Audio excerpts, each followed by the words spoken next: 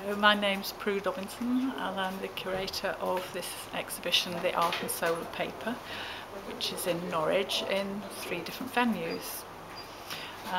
Here we have an installation by Tatiana Ginsberg, who is an American artist born in New York but now working and teaching in Mount Holyoke College in Massachusetts.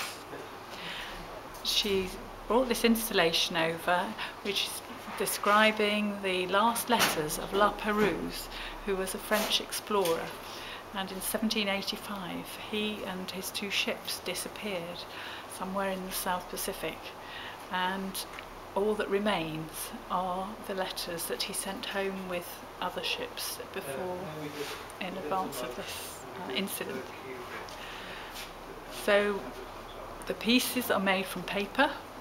It's cast cotton paper pulp, which has been written with a piping method, and then a sheet of kozo, which is paper mulberry pulp, has been cast on top of the writing, so you have a shadow of the writing.